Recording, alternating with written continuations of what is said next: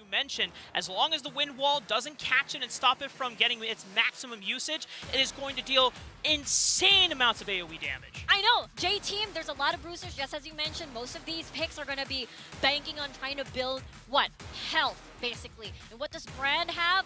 A lot of ... DOTs, baby, and as well as the item path. The item build just works so well against these champions, against J-Team. So I am so excited for this pick, Rafa. Such a exciting look from the third seed of the WCK.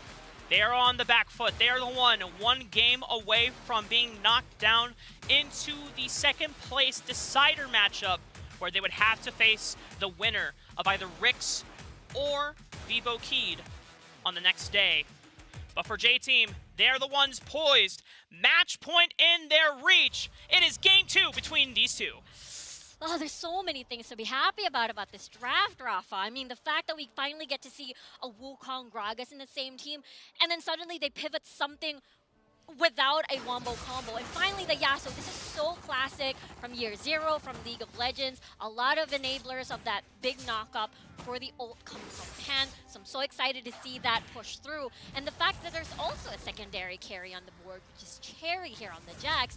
That means J-Team doesn't have to funnel all their, Dawn, you know, level all 3 their... from Dawn, using the clone to dodge out. However, Whoa! the turret... Oh, God!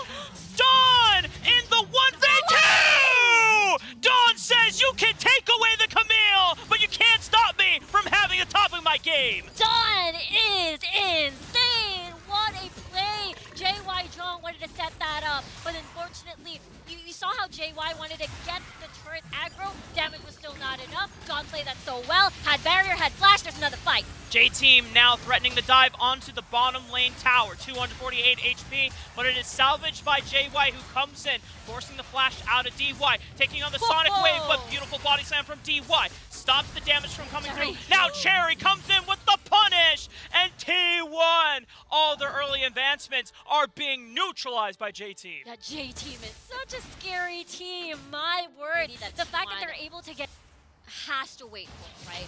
This team goes! There it is! JY with the kickback! Penguin with the knock-up that follows up onto Pan! And that is T1 striking back when it is necessary! Yeah, let's go! That was so sneaky. Pan didn't see that coming. Is this the retaliation? Dawn flashing forward, gets the 2-man knock-up with the Cyclone, falling up for additional knock-up. The explosive cast kicks right back on to JY, but he flashes out. He manages to escape with his life. Yeah, that is a flashless JY. So that play later on, 13 seconds on the clock for the first spawn in the game. And we'll see. J-Team is so primed to fight right now. They're gonna shadow T1. Which objective are you gonna take? We're gonna take that. We're gonna follow you. We're gonna fight you. We're gonna force you into a situation. They know they've already lost meaning for it, with the first brick going the way of J-Team. But that's not going to stop J-Team from looking to contest for the fight. Already Cherry and Dawn jumping right up, but it's the answer back from Penguin. 2-man knockup, but do they have the damage right on back? BDGG has already expended the Pyroclasm and answers back into 2 kills against DY and Cherry. JY going back in, but you cannot stop the Wukong from knocking you back into the stratosphere. Zhong sailing on with the hook shot. Pan flashing forward, looking for a Steel Tempest. Doesn't have the steel, the last breath. Core is able to kite him on back. Dawn is looking for more. The flash from Zhong takes out the Monkey King, and Barry has to retreat. That is what we were waiting for, right? T1 was waiting for an objective so that they can fight 5v5. What did we talk about, Rafa, during the draft? Everyone's favor, right? Where J-Team wants to initiate. They want to set the wombo combo. They want to... Wait? Another kick, another pick onto DY. T1 overwhelming mid lane and taking out the support for J-Team. Pan is left to defend the tower, but now that opens up an avenue on the bottom side of the map. The BDG still has Pyroclasm. JY dashing in, huge knock-up onto 2, but JY gets obliterated before he can finish off Pan. He's burning to a crisp, but not enough to go down officially. But Zhong comes in from the bottom side of the map, trades one back. Crazy, the positioning of both of these top laners, Zhong and Dawn, basically trying to come from different angles to find a strangler from both of these teams. At the end of the day, it's an even trade off of that skirmish, but it just still shows how scary, once BDG has Pyroclasm, JT has to steer away. We are But 8 if minutes J-Team jumps on you, you can fight back. JY looking for a flank on the left side, but it's the package from Core that separates the members of J-Team. Dawn looking for the follow-up on the Cyclone. Last breath has already been expended. Dawn forcing Penguin off to the backside. JY looking for the flank, picks off Cherry, but can he clean up the stragglers here? J-Team still have strong members in Pan, who's blinking on HP, but he manages to stay alive. J-Team able to squeak out the advantage. Everyone is playing out of their minds right now. The fact that Pan almost died, did a tornado to make sure to stop Zhang from landing that last hit, but I felt like J-Team pulled the trigger because they know that JY wasn't there.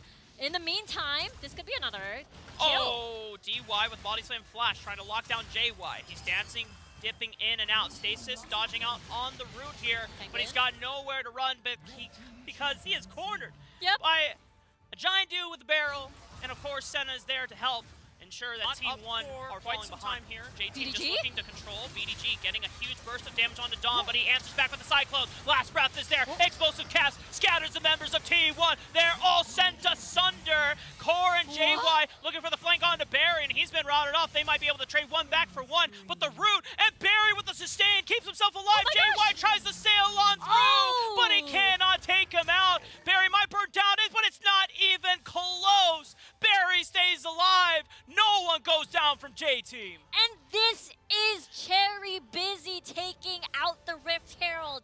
J-Team wasn't even complete at all in that fight, and it was BDG in that brush, waiting for the rest of J-Team to be clumped together to maximize that pyroclasm.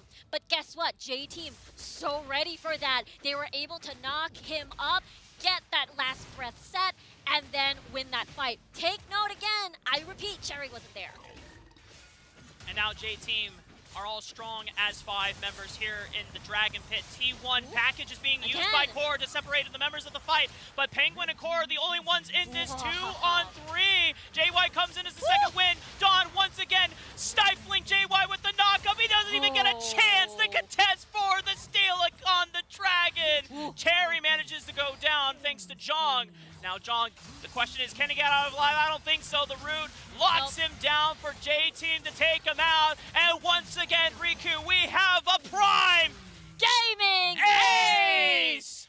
Insane there coming from J-Team. Every single time DY as well at in the mid lane being able to eliminate Penguin, and there's another fight. 3-man knockup from Penguin, but the damage is not going to follow up because they're too busy retreating. J-Team are too terrifying to deal with. T1 are running for the hills, and J-Team is sending them there graciously even faster to a trip to the fountain. The Rift Herald has been spawned, Riku, and Zhang trying to recall in time, but I think this is going